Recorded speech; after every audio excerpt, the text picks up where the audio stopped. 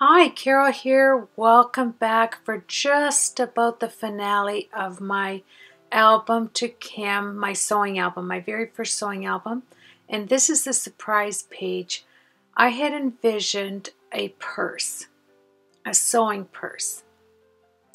And to get that out of these napkins, all I had to do was take a zipper, and I had the zipper laying out of my stash for some time because I knew I wanted to do this. I really did have this in my mind to create a beautiful, elegant shoulder purse. And so you take a zipper, any zipper that you have. I wanted to have a metal zipper because I find they work really well for opening and closing all the time. They're strong, they're durable. And not only that, I could have used my sewing machine if I wanted to drag the whole album over there, I suppose. But I know a lot of people don't like to sew. I never did until recently.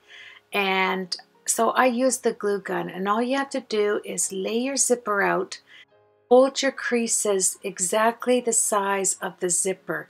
So one fold here, another fold, and you're going to have to see that you need to lay it close to the metal part, but not too close, right? Because the actual pull on the zipper, if you haven't worked with them before, which I hadn't, I had to realize that that glue, if it smushed out, would go close to that metal zipper where I'm trying to open and close it, where Kim will open and close it. So I had to be particularly cautious in that area of making the fold. And this dollar store place setting napkin in that nice fine fabric, like that thin fabric, was perfect for making something like this. So I took the flap right here and I cut it off close because I knew on the inside I was going to put a lining. Now, of course, it would have made it much easier if this wasn't already inserted in the album to put a lining and all that, but I couldn't do that. It was already placed in the album as a page, and it wasn't until a couple of pages in that I knew I wanted to do an evening bag so that you could put stuff in and it would be zipped up and secure. When we get into the album, I do speed it up just a little bit because otherwise it really would be boring, because what it is here is just putting a lining in and picking a fabric that you really like in a lace pattern. And I had the perfect evening bag placemat from the last haul. It's gold and black and just perfect. And look at that. I am using my little spatulas I got at the dollar store. My dollar store, where nothing's a dollar. They're those Betty Crocker miniature spatula and spoon. I use them throughout this whole purse page. I just love them. So here I'm making sure that the glue is not going to touch that zipper in any way. I want to have all my corners, I know the word's not mitered, but I want them all to be even. And I just wanted to make my mom proud of actually working with material, because I know that she just loved to sew and loved to make sure things were as accurate as can be and done right, to her ability. And to me, she was amazing. And so I tried to do that, realizing that everything in here, obviously on this lace, right, you could see through. So I made sure that when I folded this scallop, that it was even all the way across on this side, because I didn't know exactly what I was going to do with the actual purse, like what I was going to put on it. So I thought, okay, Carol, let's make it right the first time, just in case you don't add any embellishments and you keep it just plain. I have so much on all the other pages. Look at that spoon go. Isn't it wonderful?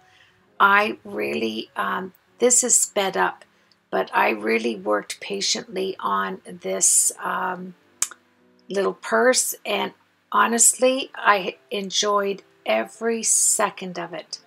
Yes, this is a wonderful project for my first project, I have to admit, because it's nice and big, you know, it's bigger than, it started out 10 by 11 by 10, but with all the frills and lace and all that, of course, it's much bigger. So now I don't want to glue any of this lace down, because when you fold it and you are putting stuff in it, you don't want it to be bound it on anything. That was my thinking. I just want to put it evenly on the bottom. I want to make beautiful crisp folds, because even putting the lining in, the lining is a doily. It's a thin, fine doily, but still you can see through it. And I wanted to make sure that all of the folds were neat and tidy. And I saw as I was creating this how it had such an elegance to it, but it matched up with the previous pages so nicely. And you're going to see that towards the end of the video. I made it so that was just shy of 26 minutes. But I wanted you to see how, I don't know, how much I guess I enjoyed to create something that had to do with sewing and had to do with a lace album, and an avenue that I had never adventured into before.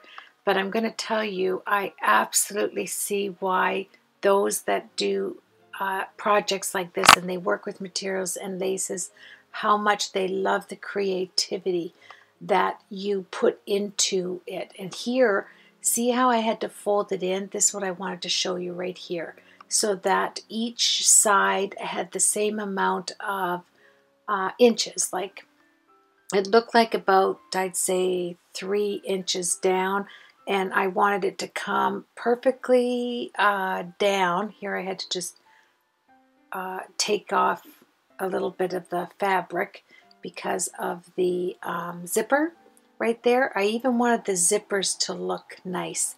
And here I looked at it and I thought, okay, let's go get something that is going to match as a lining. So I went and got that out, and then I began to put down the other side.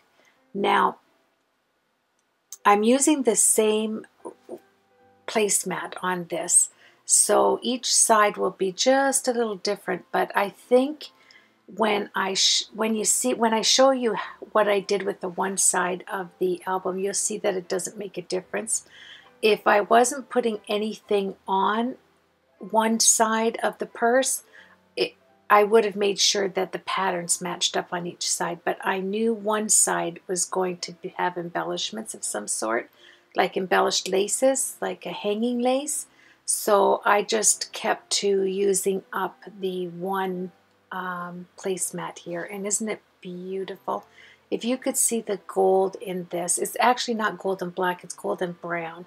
And it matches the hues on the one bow that we used, my Deco Fun bow from England, and it matches up all the laces on this when you see the actual what is that called? It's kind of like a braided trim. It's absolutely gorgeous. I saved it. I've had it for a long time, this braided trim, and I wanted to use it on this bag. I think you're really going to like it. It was very warm outside, really warm, like hot today. And I know you're going to notice I have a sweater on, but that's because my AC is so nice and cold in my craft room. It's wonderful to work in there compared to my other craft room where I didn't have the AC in there. So I am just enjoying it twofold, having it nice and cool, and working on a project that I absolutely can't wait for Kim to receive it.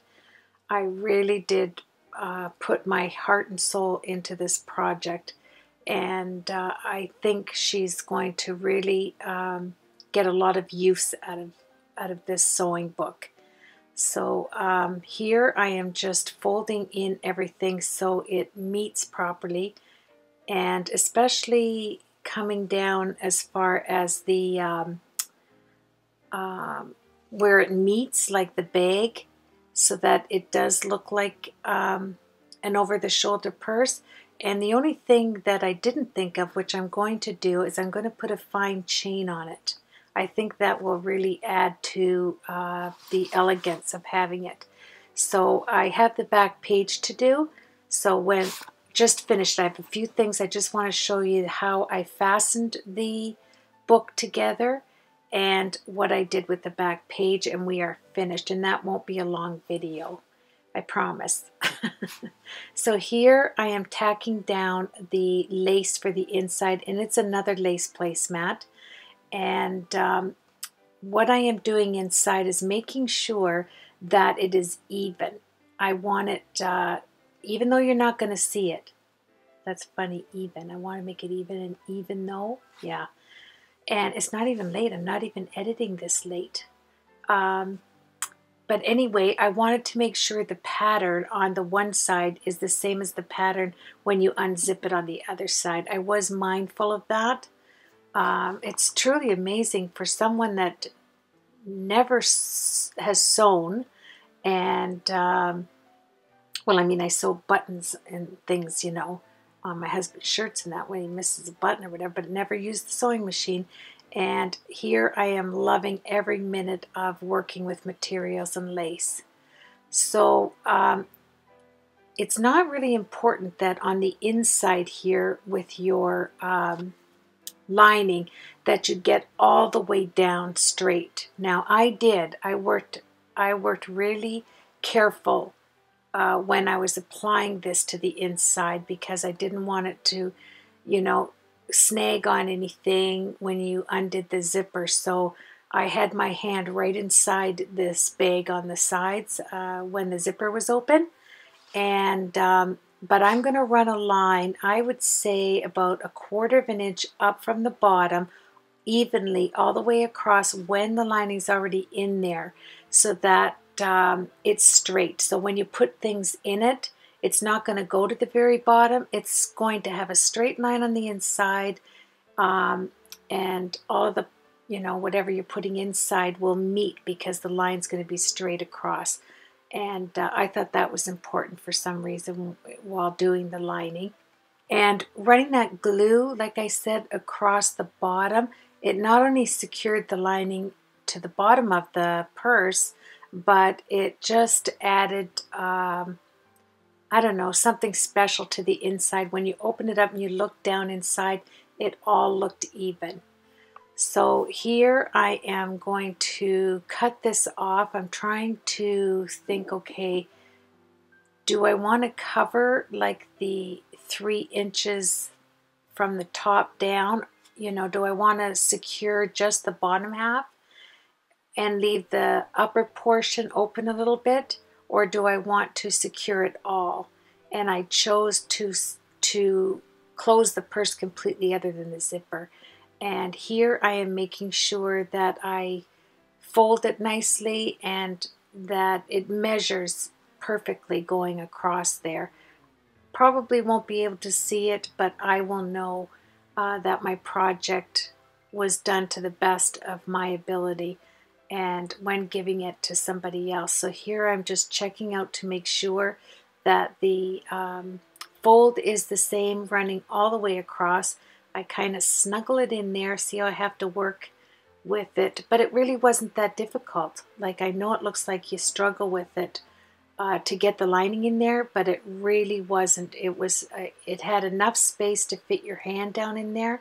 I used the pokey tool and the spatula to make sure that it butted up to everything I wanted it to butt up to, and I'm so pleased with the outcome. I can't even tell you. It just it matched both the pages, which was amazing. When you go to a thrift store and you pick up stuff from one thrift store to another thrift store, then you go to do your lace album and they all fit together, that's a wonderful thing. Another thing I liked about this project is that I was able to use, oh yeah, my glue gun with the batteries inside, the rechargeable batteries. So I didn't have to worry about a cord getting in my way, so that was nice. And then I plugged in my detailed glue gun because when I put that braided trim on there, and I absolutely love this trim. I think Kim is going to love it on this purse. You know, sometimes when you're doing something, you wonder whether simplicity is the better thing, you know, that you don't really over embellish. I think I fight with that, you know, like adding and adding and adding, and I wondered whether I should have left the purse just like that. And then I went through my trims and I found this trim that I took off of, boy, I've had this a few years. I was doing a lampshade and I had bought, I'm not sure what it was this trim was on, and I saved it and saved it and saved it, and I think I did for this purse because it matches divinely with that page we're looking at with the brown bow. It's just, I love the applique. I don't know, whatever is on this, it's just gorgeous. It's not a braid, but it has its own pattern. And it's just simply, oh, it's stunning. And it did add to the bag, and I'm really glad I put it on there. And I made sure that I secured it really well. And I thought it would be nice to take it and wind it all the way around, like not to have any seams on it. So I think, I don't know if it's here or when, I switch over to my detailed blue glue gun because, see, I want to close up the two sides of it. So it just looks like it fit there. And then I worked really hard to get the pokey tool and my spatula way down inside, so you wondered if there were, you know, if it just ran its way around, that you couldn't see any cut in it. There was no seams, which was really nice. And I still haven't switched over. You can see there's no cord in there. Yes, I love having the batteries on this glue gun. But I think it's right here where I think to myself, you know what? I need to have the detailed glue gun because this has the fat glue as well as the bigger opening. And yeah, I'm still using it on this side. I don't know when I change, yeah. But see how nicely they meet right there? I love this trim. Ah, I love the whole album actually. And it's my own project. I hate to even say that, you know, it sounds like vanity, but I don't know, for my first book, I just falling in love with it. I just really can't wait until Kim gets it. And yeah, here's where I notice, okay, I think I'm going to switch over because I want to make sure that the, oh, I'm running out of the glue maybe here. But yeah, isn't that a gorgeous trim? I wish you could see it. I should have taken a picture of that really close up. It's so intricate, and it has such a beautiful pattern on it. I just love it. Oh, here we go. Yeah, so I'm, yeah, and it's hot too. And you want to make sure you let out a little bit of glue because it was sitting there, and I don't want to have burnt glue, so, you know, it's orange coming out of it. So I always squirt out a little bit, and to make sure the glue is nice and clear when it comes out. So we're going to do it on the other side here. And now I'm just checking all the way up to make sure it looks really, you know, it lays down really nice. I hope I didn't put too much into the edit, like that you're too bored with watching it, because really it's only the preparation of making the bag out of table runner. But I did want you to see how enjoyable it was to do, how simple it is to make a bag out of 2 pages by just folding it to look like a bag, you know, and matching it up with your zipper so that the fold, when you crease it over, it's the same measurement as the zipper is across. And I picked those zippers up. Remember I showed you I picked them up at the same place, that same store that I bought all the trims from. It was like an older little, almost like a little Woolworths, and it's still there. And she had a whole lot of those zippers, and I picked them up. I think they were like 5 cents each. And I love the fact that they're all metal. So here I'm just squirting it, getting my pokey tool. I want it right underneath there. I don't want anything showing as far as a seam. And then I match it up on this side, then cut it off. And then I'll take my pokey tool right there and I'll fit it snug right under there. Maybe I didn't even have to do that with that. But when you see the other side, and this is where you have to be careful that you don't put too much glue. This is why I switched over to the detail glue gun, because you don't want it to go anywhere near. And I was thinking, should I put 2 because it had that seam there? And I thought, nope, I'm not going to overdo it. I love the simplicity of it. But I did want to have a dangle on one side.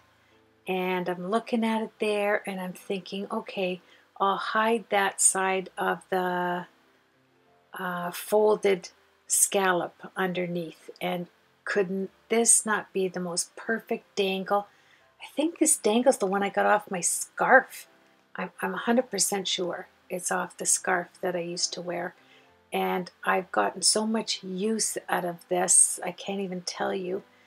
And so then I'm making sure that each side has the same cut and the same amount of circles on it, and it meets at the same place on each side.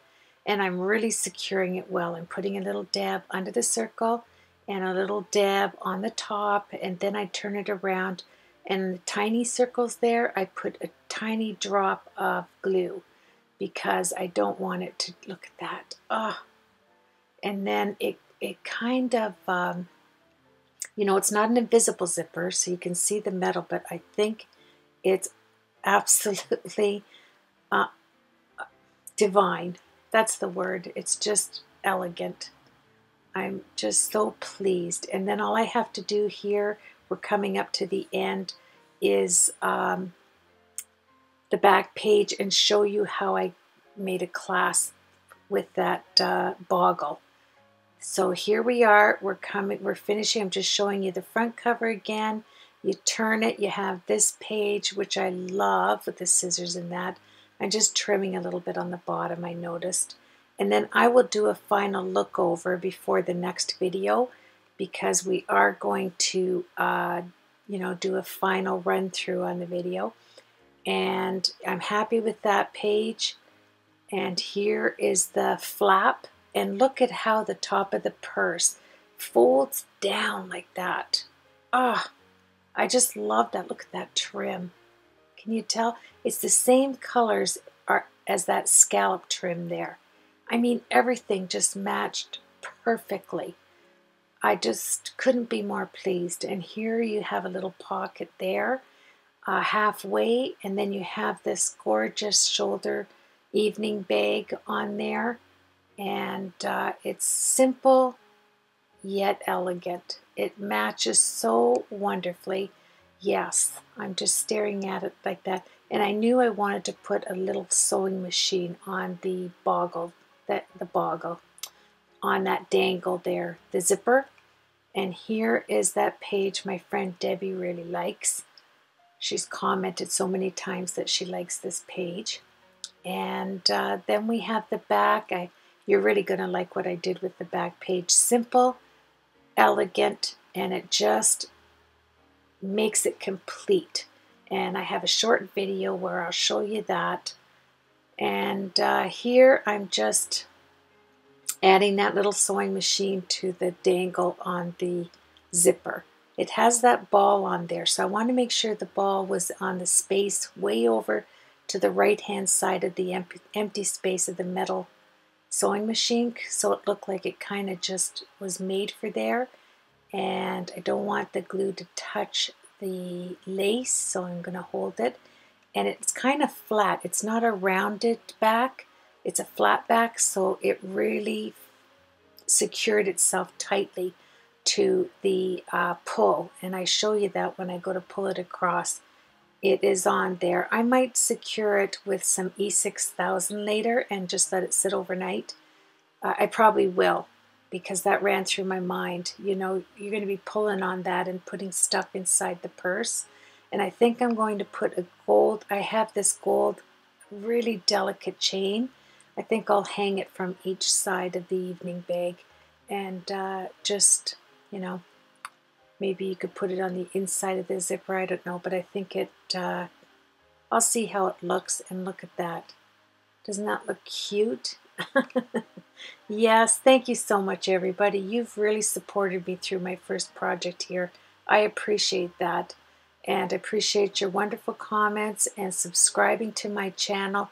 You have made this an enjoyable project for me.